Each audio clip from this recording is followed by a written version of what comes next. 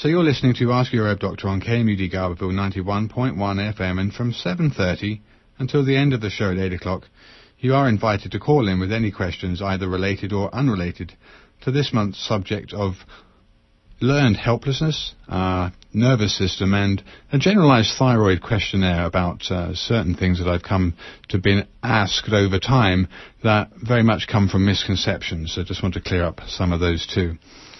Number here, if you live in the area, is 923-3911. If you live outside the area, the toll-free number is 1-800-KMUD-RAD.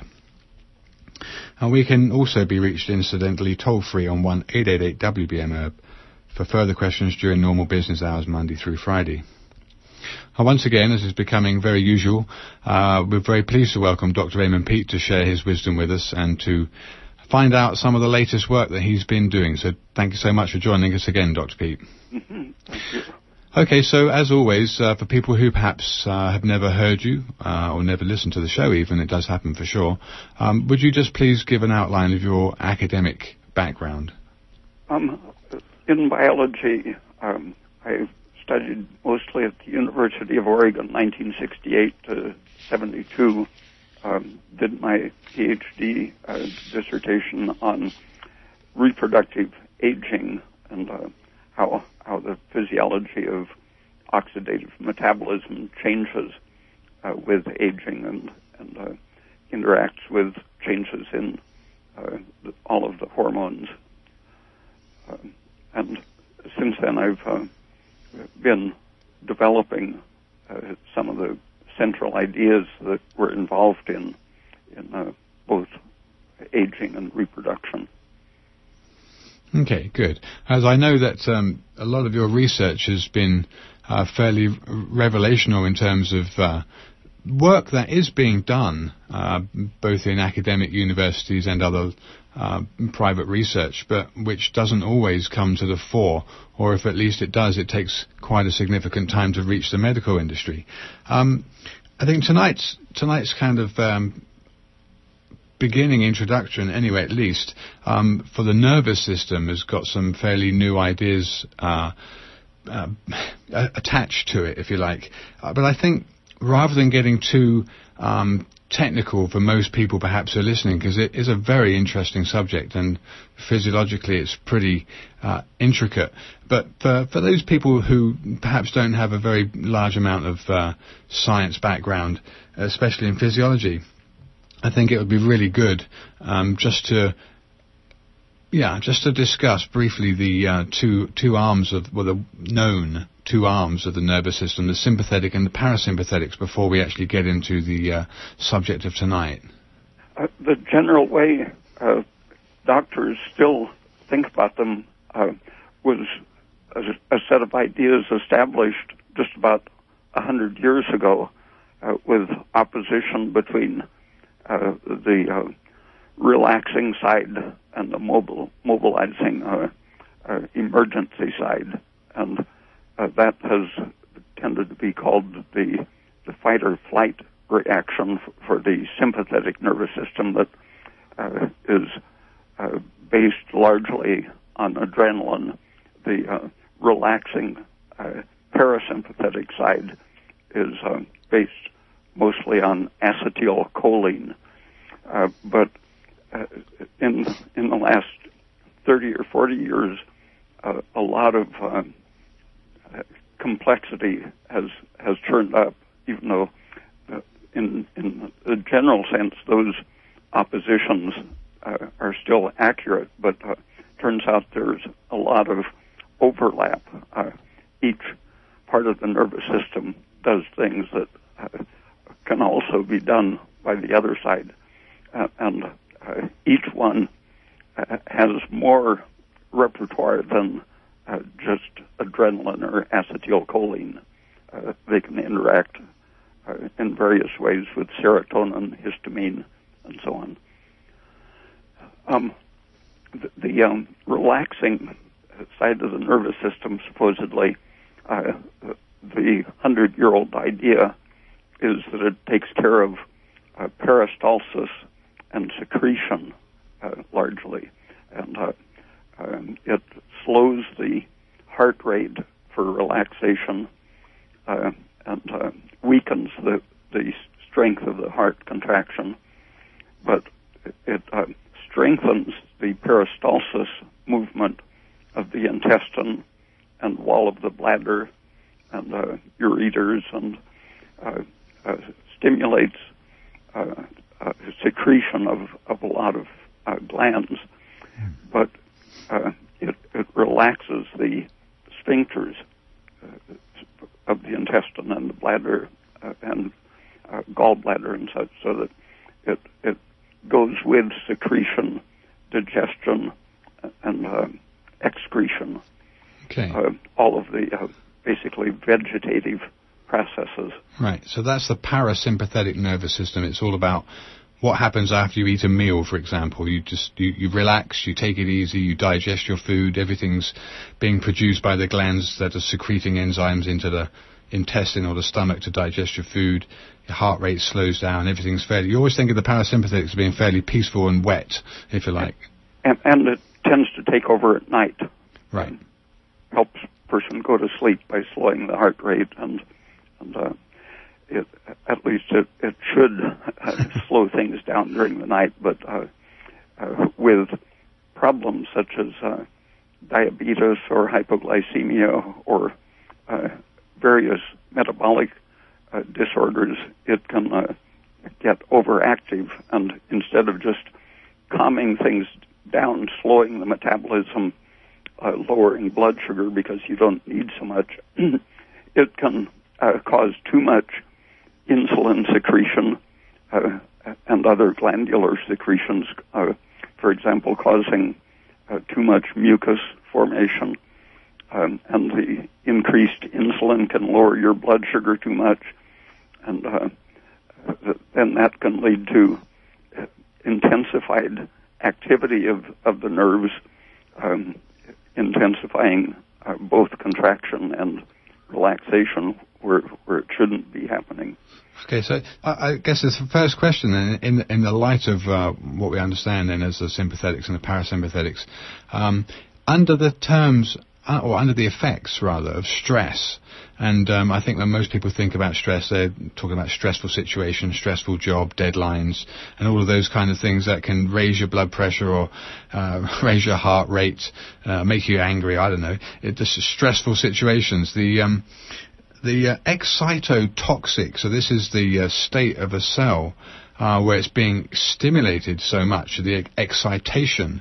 That stimulation can lead to that toxic effect and that cell death. And this is something that I know you've written about in one of your newsletters recently, about the stress-induced excitotoxic effects of the parasympathetics. And it's not something I'd never really heard about before in terms of what you've just mentioned about oversecretion. Would you describe that a little more? The place that it started to be understood was in the learned helplessness situation. They saw that when an animal believed it couldn't escape from a stressful situation, its heart slowed down instead of accelerating. The very same signal that would make an animal's heart race if it was wandering around freely and had the possibility of escaping. If it was in a trapped situation, its heart would slow down, and it would, given a little too much stress and threat, its heart would actually stop in a relaxed position where, without that belief in the impossibility of escape, it would go on struggling for days, swimming in a tank, for example, or with the expectation that it wouldn't be able to escape, it might drown in 5 or 6 minutes. Wow. So this is a kind of rationale for the explanation of hope being something that can keep a person alive. Yeah, exactly. In the 1950s, a biologist shocked a lot of other biologists by talking about the rat's hopelessness causing death. Wow. Okay, so I know you mentioned some part about the old, well, I say old, but kind of the standard treatment for Alzheimer's, and how that the method by which the approach to Alzheimer's was used is actually pretty bad science in terms of what's understood now about the two arms of the nervous system, and how the drugs they're currently using to treat Alzheimer's are actually probably making it worse.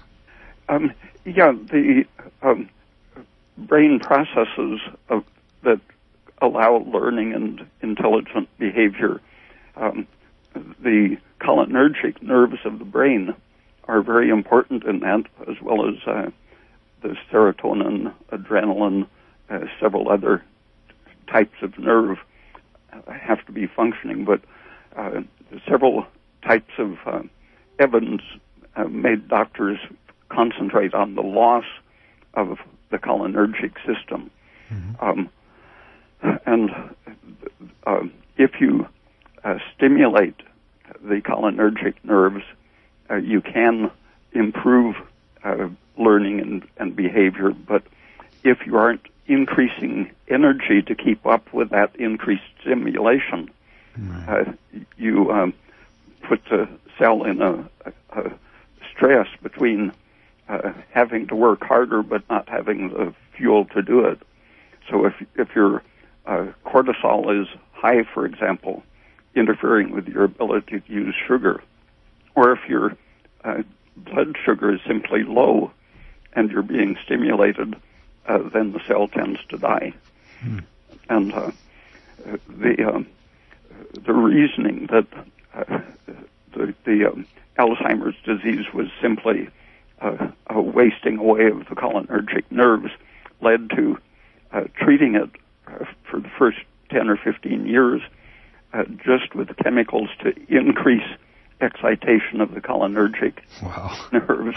Oops. And that wasn't working at all. People were dying at a higher rate with liver disease and such. Uh-huh. But from the 1950s, people were already suggesting treating dementia and other brain degenerative diseases with atropine and other chemicals that block the cholinergic nerves. Right.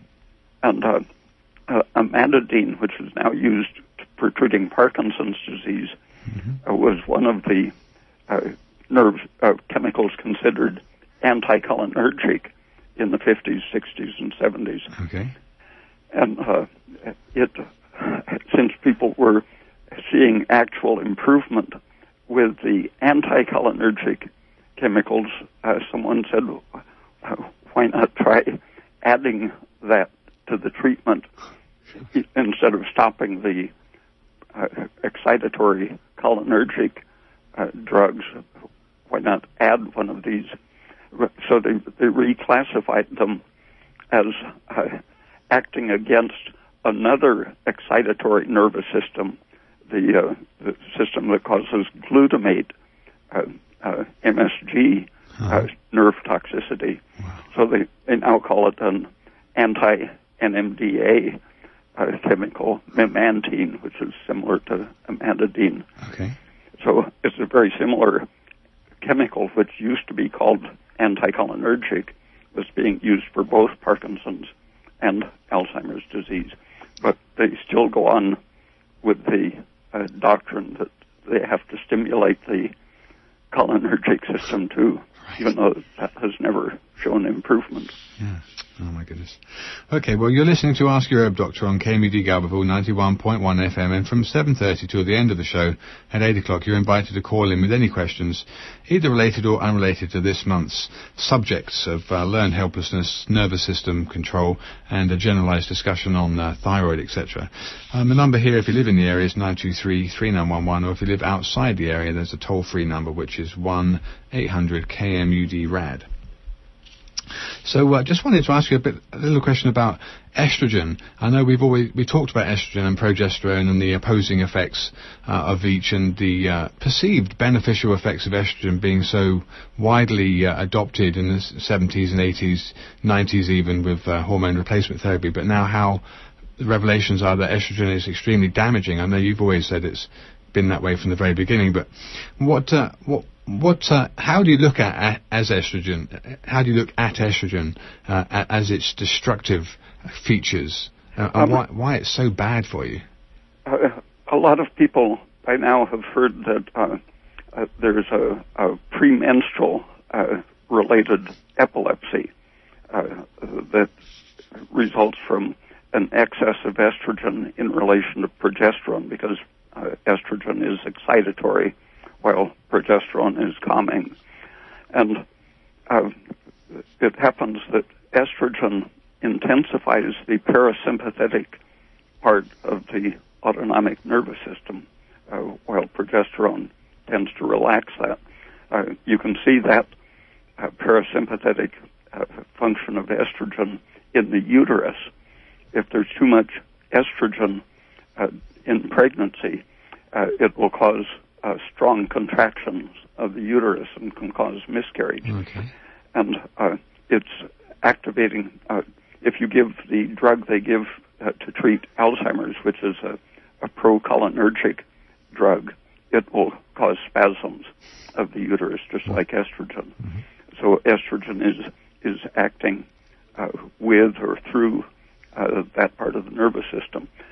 And when for about 50 years there was a puzzle about how acetylcholine, or the cholinergic nerves, could inhibit the heart and the sphincters while causing contractions of the various ducts and intestine and so on. And they proposed that something was being released in the cells that combined with acetylcholine to determine whether it was excitatory or inhibitory.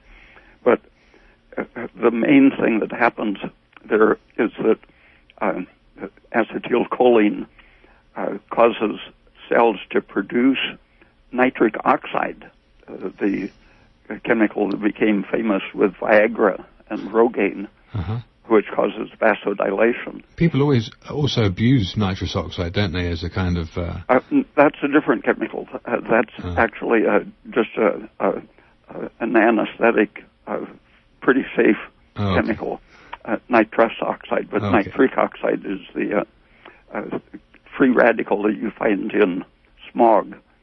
And it's produced by any cell that's excited too strongly.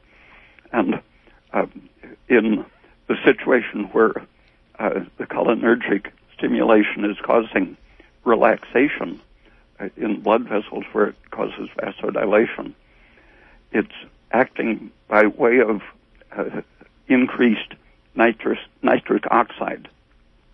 And what the nitric oxide is doing is blocking energy production, so the smooth muscle of the blood vessel or sphincter, wherever it is, it simply doesn't have the energy to contract. It actually steals oxygen from the mitochondria and blocks the use of any oxygen that's there. And estrogen happens to activate the enzyme that forms nitric oxide. So it works with the cholinergic system, and both of them act partly through increasing the amount of nitric oxide. And progesterone, with its quieting effect, inhibits the enzyme that forms nitric oxide. Okay, good. Now, I wanted to ask you, in the presence of adequate metabolic energy in the form of sufficient thyroid, would nitric oxide still be able to do this? No, in situations where they were studying learned helplessness, which produces increased acetylcholine and nitric oxide, they found that either progesterone or thyroid, T3, would block the formation of that behavior. It would keep them from dying too prematurely. And the thyroid and progesterone both interfere with the production of nitric oxide. Okay, cool. And in a situation of underfunction of the thyroid gland or system, it's now pretty well established that high blood pressure in a very high proportion of the cases is produced by hypothyroidism. And because of the belief that nitric oxide, it has a beneficial effect of increasing circulation, as with Viagra and Rogaine, the thought was that hypothyroidism must be lowering nitric oxide, but in fact it increases it while still causing contraction of the blood vessels and tightening up, increasing blood pressure. So the effect of thyroid is to stop excess nitric oxide or excess cholinergic function or excess estrogen. But the medical ideas that have been built up on the idea that estrogen is a therapeutic thing across the spectrum, and that nitric oxide is beneficial because it's produced by multi-billion-dollar drugs. Right. These interlock so that they argue that if estrogen produces nitric oxide, then nitric oxide is good, and so on. Each thing is used as an argument for the other, but when you put them in the context of thyroid and progesterone, you see that the actual problems, such as high blood pressure, can involve increased nitric oxide, even though that goes against the doctrine. Wow. Yeah, it's a kind of a rabbit hole that's unfortunately clouded by a lot of money and advertising thereof to make sure it stays in the forefront of people's belief systems. Some of the changes with aging, besides high blood pressure, for example, incontinence and edema, swelling up of the extremities, constipation, or at least slow movement of the digestive system, leakiness of blood vessels, letting fluid swell out, and then sluggishness of the lymphatic system, allowing the edema to accumulate. These things are all able to be produced and relieved by either increasing or decreasing the amount of nitric oxide in the system. So an excess of the cholinergic function leading to overproduction of nitric oxide will cause constipation, incontinence, swelling of the feet, just about all of the typical symptoms of aging, stress and shock and so on. And they're all alleviated by thyroid and progesterone as they're kind of opposites. Yeah. Yeah. Okay. All right. So another question that I had actually was from an interaction with another person who was potentially going to be using the product, and this was a little bit. It's almost outside of the realm of the topic, but it's kind of similar.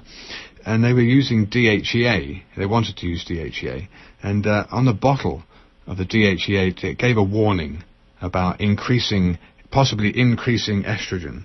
And again, I think this is very similar to what you're saying about the stress-induced excitatory or excitotoxic effects of that.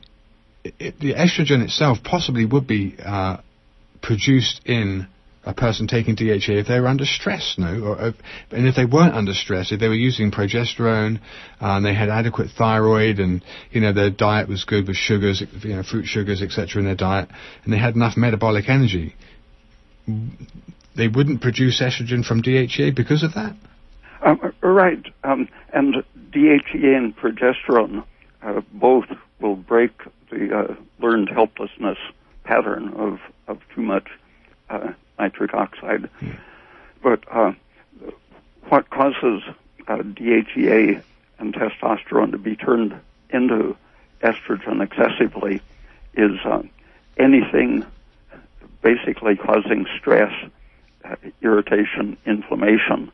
The enzyme that makes estrogen, aromatase, is activated by anything that stresses cells. And the processes that are reversed by thyroid and progesterone are activated by, for example, prostaglandins, which are derived from polyunsaturated fatty acids, which happen to synergize with estrogen in many ways. Yeah. The prostaglandins activate the formation of estrogen, and progesterone, thyroid, and aspirin too will turn off aromatase by, among other things, inhibiting the activity of the enzyme that makes polyunsaturated fats turn into prostaglandins. Cool. I'm going to hold you there very briefly, Dr. Peat. We do have a couple of callers on the line already, so let's go ahead and take this first caller. You're on the air? Hey, my name's Jackie. I live right here. I live in Whale Gulch. Okay. Hey, Jackie. I have that premenstrual seizure problem, but it's actually not just premenstrual. In my experience, it's been more recently, it's been like a week before and after my period. There's definitely hormonal cycles dictating that, that's clear. But how long have you had this for? Oh, about 3 years now. And how old are you? I'm 28. Okay. So I have like a grand mal seizure once a month. Mm-hmm. Wow. I have a real memory problem because of that. Yeah.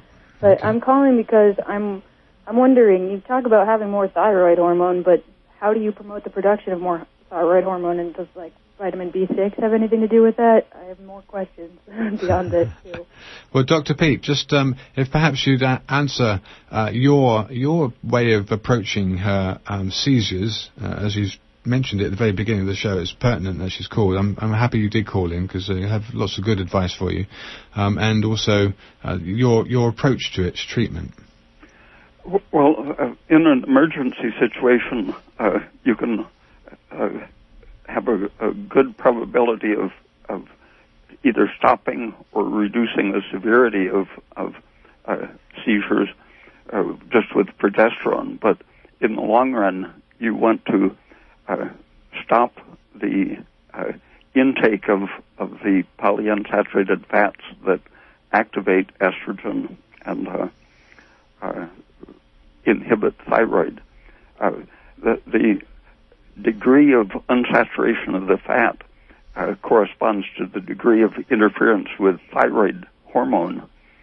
So fish oil is more anti-thyroid than the seed oils, and the singly unsaturated fat in olive oil, for example, is very weakly anti-thyroid.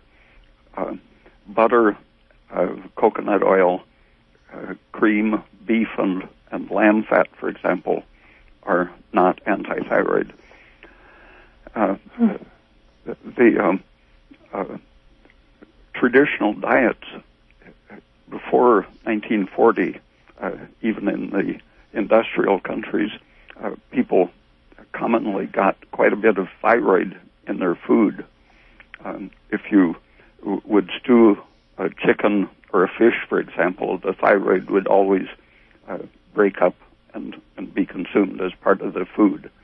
And with that traditional diet, a person probably averaged about the equivalent of maybe 30 milligrams a day of Armour thyroid in the natural, fresh, glandular material. So the one thing that has contributed to hypothyroidism resulting in high estrogen and overactivity of the parasympathetic excitatory system. One factor is just the removal of natural thyroid from the food supply, but at the same time, the diet has been industrialized to include lots of these seed oils, which are both proestrogen and antithyroid, and in themselves they are excitatory, produce edema of the brain and so on. Well, I've definitely had a history of the edema, right? Like the swelling up. I thought I was fat, and they gave me an IV diuretic in the hospital one day. I peed out 8 pounds of water. But so I've been using dandelion root to deal with the water retention. But beyond that, since I've cut out estrogenic foods from my diet as much as possible, like including soy stuff and all like unprocessed or improperly processed soy, my gut has gotten a lot flatter, and I really haven't been working out. But my source for progesterone, is chase tree berry, and I am under the impression that over time it can work even just like the time-released IUD, so that after a year I may not even have my menstrual cycle anymore, but that it accumulates over time, that it'll help rebalance my hormonal imbalance, so I'll have more progesterone and less estrogen. I wonder if you know anything about chase tree berry, if you've heard of this. It's also known as Vitex berry. Mm-hmm. Yeah, Vitex has traditionally been a progestogenic, for sure, and definitely used for menstruating women to reduce the severity of symptoms of high estrogen, which would typically be edema, PMS, etc., mood swings, and long, heavy bleeding. Just very briefly, did you say dandelion root? Did you mean dandelion leaf? Both of them. Okay. The root is the strong diuretic, and the leaf is a mild diuretic. They're both liver tonic. Yeah, the root's actually a cholagogue. It's more of a biostimulant, and the leaf is specifically a diuretic, and it contains potassium, so it's better than the furosemide and the other so-called potassium-sparing diuretics. But anyway, I'm more interested in helping you out here with Dr. Peat's advice for your epilepsy. I think that's probably the most pertinent part of what you said.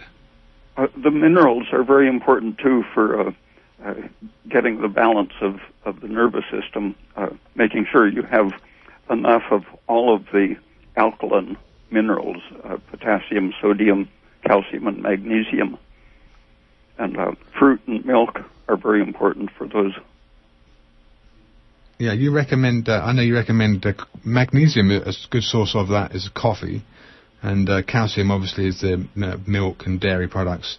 And then sodium was just from regular salt. And you do advocate people use salt. And that's been a whole topic of other previous shows, so probably best not to go in that direction. Yeah. Well, I can add to this, too. I tried to have a vegan diet for a while, and I basically starved myself and depleted all my minerals. So along with the high fluid, I was regularly being diagnosed with low sodium. Mm-hmm. And I've just become more aware of these, the need for these other the other minerals. But I find that calcium and magnesium, you can get that from nettle, actually. Yeah, or from any large leafy green that you would.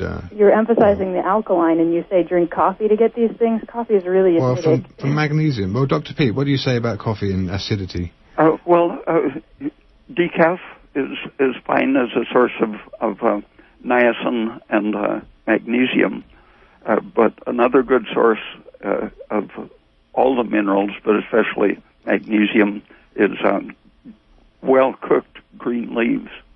The undercooked greens aren't digestible and can actually increase your inflammatory nitric oxide and such, and irritation of the intestine from starchy, undercooked vegetable matter will, by increasing the nitric oxide, that causes water retention, causes the intestine to suck up water and put it into the bloodstream, but it causes the kidneys to lose sodium.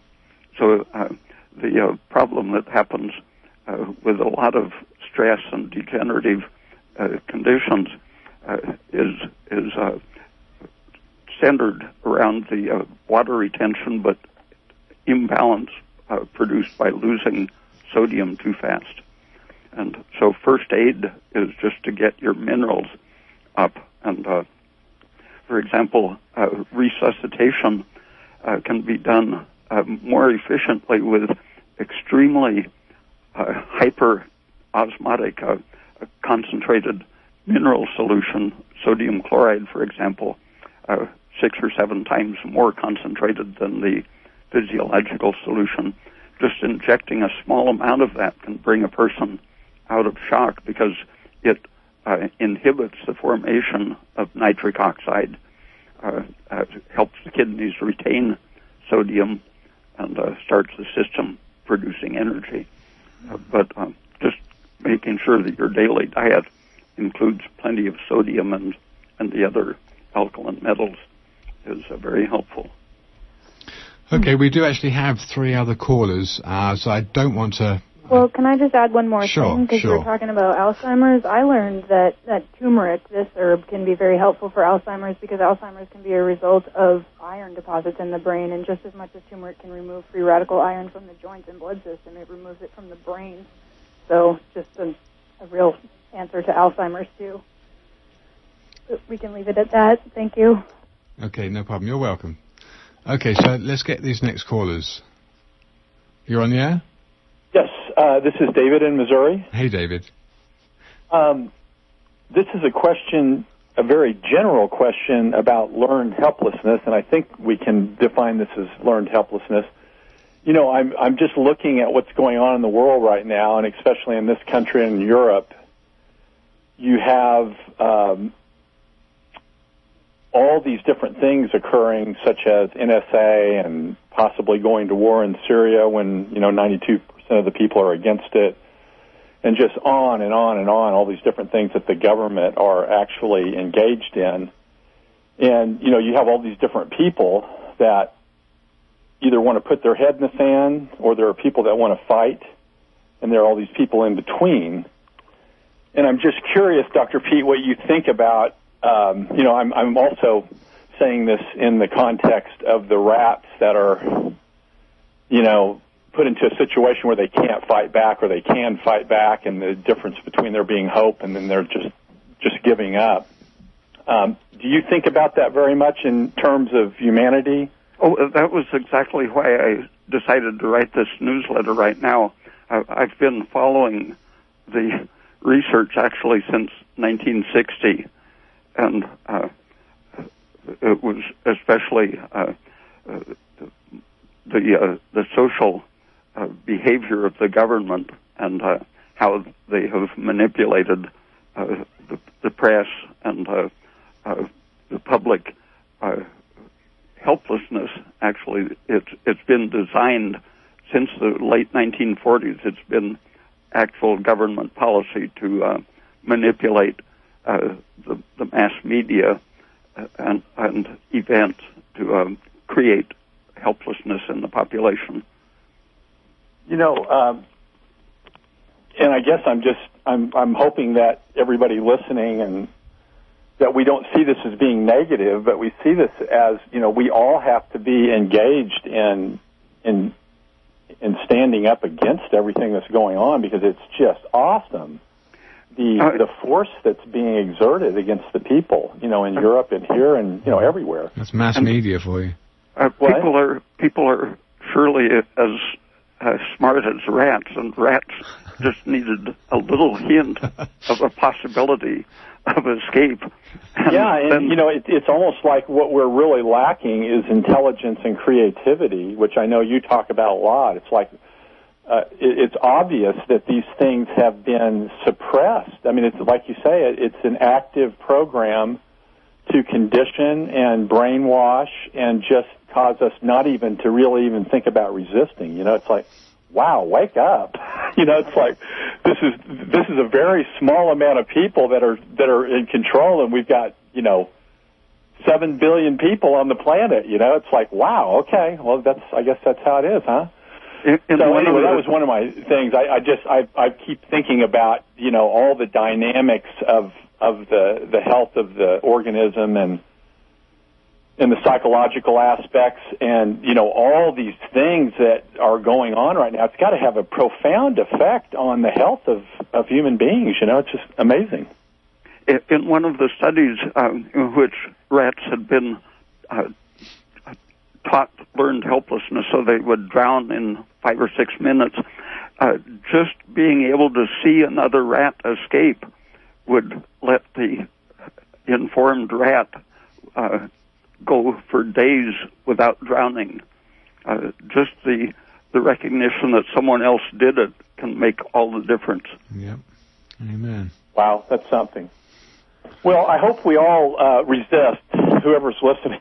So, anyway, I have one just other really quick question, and I know there are no definite answers to these things. I know there's a lot of variables, but I raise my own chickens, and I really feed them healthy. You know, they're pretty much free range. They eat all organic, non-GMO. In fact, I grow a lot of the feed that I feed them. And I'm curious, if you know where that egg's coming from, is there a benefit to eating these raw? It does not bother me putting an egg in a glass and drinking it, but sometimes I think maybe there's a bacteria in there, especially what I've learned from you, that maybe we don't want that in the stomach, you know? I'm just curious. And is the egg actually better for you raw rather than lightly cooking it, or a hard-boiled egg being just as good, or maybe all of them having different variants of nutrition depending on, you know, how it's prepared?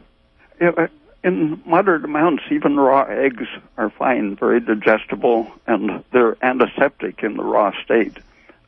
So they've seen the raw egg yolk kill viruses that other related chemicals weren't able to destroy. Well, you know, they say you shouldn't wash the eggs because they will spoil quicker, and because there's actually a natural envelope around the egg of bacteria. Have you heard that? Oh, yeah. But you know, so is there a benefit to eating raw eggs over cooking them, because you're going to get certain types of vitamins and minerals, and the fats maybe that I'm thinking are probably polyunsaturated fats to a certain degree? Are those fats maybe better because they're not cooked? If they would be, if the chickens were fed a more saturated diet like they used to with orchard waste, apples that were spoiling, and whey from the cheese industry, then the animals eating those foods. In Mexico, old tortillas are fed to the chickens regularly with chopped fruit and vegetables. And yeah, these guys eat everything. I mean, they eat fruit. In fact, they've been eating watermelon now for days, and they eat cantaloupe and, you know, in season. So the sugar in that instance is what's giving them the that's being converted to saturated fat, probably. Yeah, that makes the egg fat much safer. And in the raw state, it has that germicidal effect, and I've known several people who cured their leukemia by drinking eggnogs, fruit juice, milk, and raw eggs. And then just one other question regarding a raw product. And again, I think I understand where you're coming from, you know, from different things that you said regarding milk, and there really not being a problem with it being pasteurized because it's still such a high-quality food. But if you're sourcing raw milk that the cows are pretty much just eating grass and you're obviously not having an allergic reaction, is it better as far as the nutrients to drink it raw if you can find that? Yeah, slightly better. Okay. But it's not that big of a deal. No, if you have really good milk, it's okay to pasteurize it, but it's slightly better in the raw state. Okay. All right, I better hold you there. Thank you for your call. Thank you. Yeah, you're very welcome. We do have another caller on the line. Want to make sure we get to them and anyone else who'd like to call in. So, next caller, you're on the air? Hey, this is Pat up in Bayside. Hi, Pat. What's your question? I just had a question about 5-HTP, namely if you think it's safe to take as a supplement. Dr. Pete, did you hear that? No, it does tend to increase serotonin, and serotonin like histamine, can increase nitric oxide and set those inflammatory processes in motion. So 5-HTP is not a good thing to take. It is not? It's not, no. Did you hear Dr. Peat's explanation, or?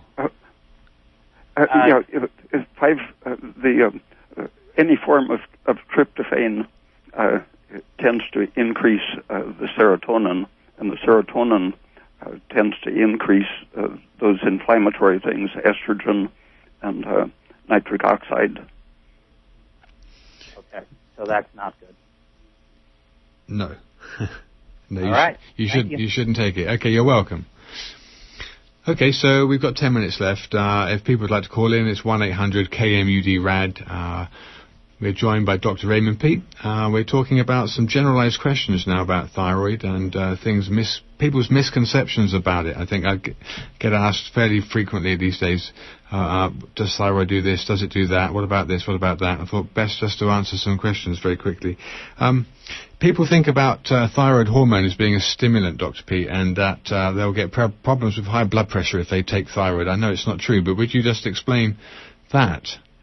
I was just previously mentioning that hypothyroid people have increased nitric oxide, but at the same time they have a tendency of too much contraction of the blood vessels and high blood pressure. So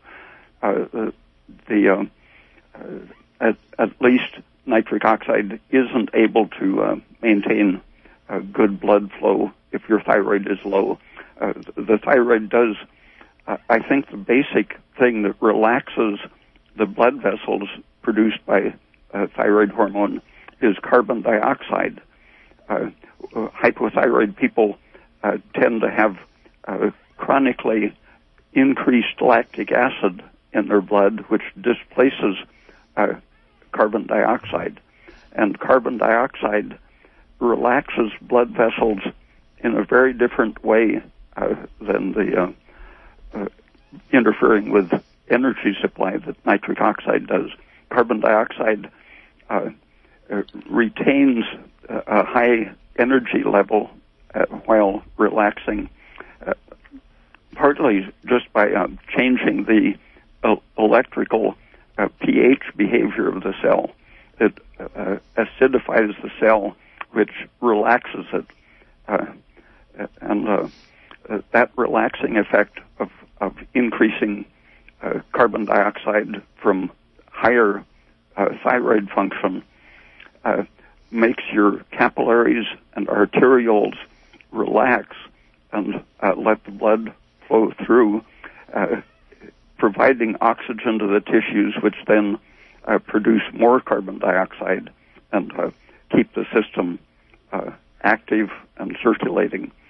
And the carbon dioxide and thyroid both tend to increase the stroke volume of the heart the same way progesterone does, where the parasympathetic nervous system and estrogen decrease the stroke volume and weaken the heart.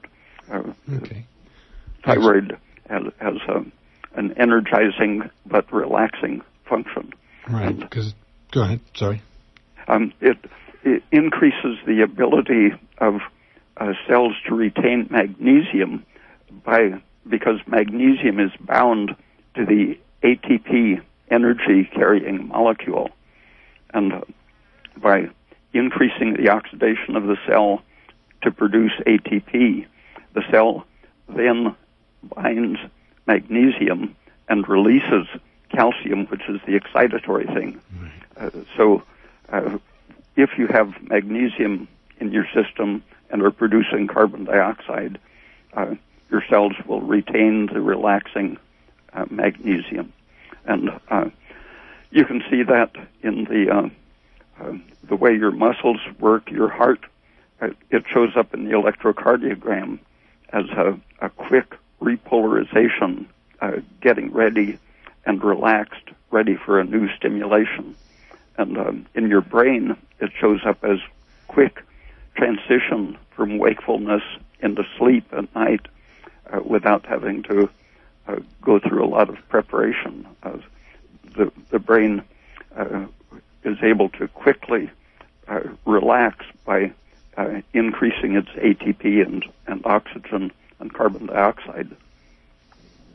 Excellent. Okay, well, listen, we do have a few more callers, Dr. Peat, so perhaps we should see if we can quickly get each one through so the next person has a chance to ask their questions. So let's take the first caller. Quick and easy through me. Through you. Are you aware of Hawthorne University in Whitethorn, and are you a part of that? You know what? No, I'm not. That's a quick question. How about the next caller? You're on the air? Yeah, you're on the air. Hi. I have a lot of questions, so I'll ask a short one. Okay. I understand that there's a Dr. Horowitz, among other people, who claim that listening to sounds at 528 hertz will heal DNA. What is your understanding of this? A good person to read on that issue would be Harold Hillman, who did experiments with it in England and got fired or got retired prematurely.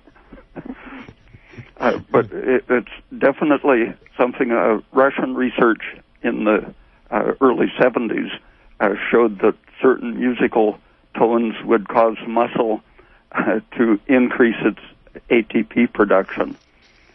And that was disregarded because the level of the energy in a given vibration was considered to be too small to exceed the thermal agitation of the molecules of the muscle, but actually the muscle is organized with long-range structures in the water, which form, in effect, an antenna that can receive sound waves of these very low energies. Cool. So it's physically very plausible and verified by Harold Hillman. Excellent. Well, as always, thanks so much for that. Obviously, you're not saying like an emphatic yes, but you're saying it's totally within the realm of possibility? Yes. Excellent. We better take the next call. I think we've got 3 or 4. You be well. Bye-bye now. Yeah, thanks so much for your call. Next caller? Do you believe in time management or energy management versus time management? And it's always easier to ask your own questions. I've got one last one, maybe. I don't know. I think there was a rhetorical question. We've got an engineer with a rhetorical question. What? No, it was an actual question from people, but people, I cannot give a complex question. I can give a 3-word question for you, and I think we're actually out of time for callers today, so. It's 7:54 though, okay. Engineer. We've got plenty of time. If you can get a 30-second question in with a 1-minute response, please call 923-3911. So are you saying there's no more callers on the air or not? Correct, they dropped. Okay, fine. Okay, well, we've got 5 minutes left here, Dr. Peat. So how about a very quick breakdown of cholesterol's control by thyroid? Okay. In 3 minutes. in the 1930s, it was demonstrated and graphs were published showing that when a person's thyroid gland was removed, as their metabolic rate declined, the blood cholesterol increased. And when they were given a supplement of thyroid, it was just like a mirror image. As the metabolic rate increased, the cholesterol declined. And that at the time, that was just a gross empirical observation, but it allowed many doctors to diagnose hypothyroidism simply by looking at elevated cholesterol in the blood. It was one of the well-recognized signs of hypothyroidism. Right. But when the